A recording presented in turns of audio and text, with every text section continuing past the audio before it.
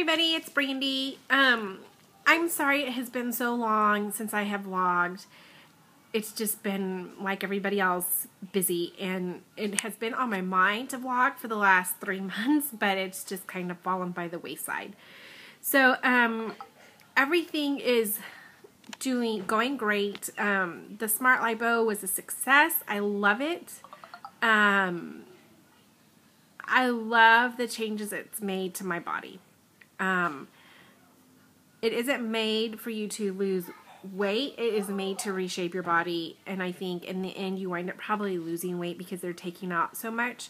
I think, I don't have my paperwork in front of me, and we just moved, so I don't know where it's at, but when I went to the doctor, this is just roundabout numbers, okay, off of what I can remember. When I went to my final appointment visit, it was amazing, the before and after pictures, which I wanted to show you guys, but I've lost them, so I'm looking for them. Anyway, they took out, she said, 4.5 liters of fat, okay, which is amazing. She was like, you were excellent. She's like, it was perfect. And I wound up losing a total of like 9.5 inches, from my upper abs and my lower abs and my hips. So I'm ecstatic. I mean, really, I couldn't have asked for better results. Nothing is going wrong other than I have seen my eating patterns have become what they used to be. And I don't want to go back to what I used to be. So I have not gotten on a scale since my Smart Lipo surgery. So I don't even know how much I weigh. I'm just being honest.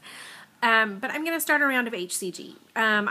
This will be my my 4th round, or a redo of my 3rd round, I guess. I started back in January, I guess, of last year, my 3rd round, but I fell off the wagon, so to speak, and I never got back on. So it's been about 8 months, almost.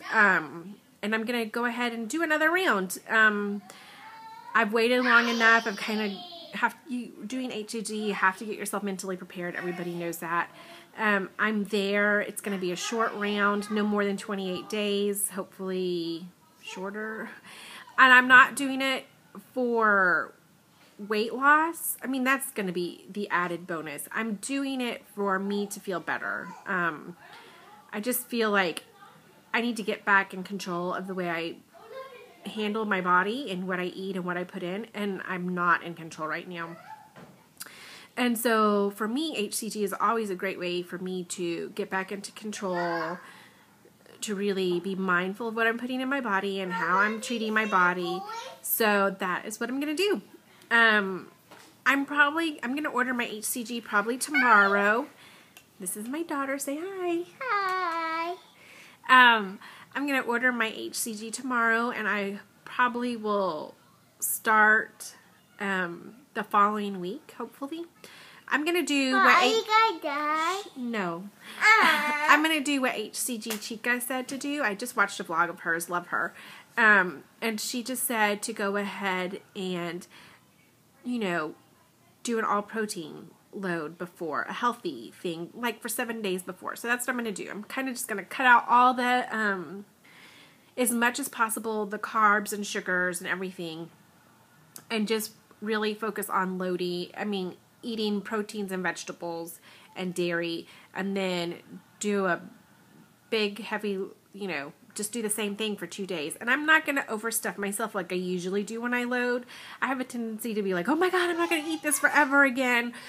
And I just stuff my face, even to the point of where my stomach hurts. And I'm not going to do that again. I'm not one of those people that can naturally eat like 4 eggs or 3 eggs. I'm lucky if I could eat 1 scrambled egg. So I'm just going to do what my body feels comfortable doing. Not to the point of pain and anything like that. I just want to be healthy. I want to show my daughter a healthy lifestyle. I want to show my boys a healthy lifestyle.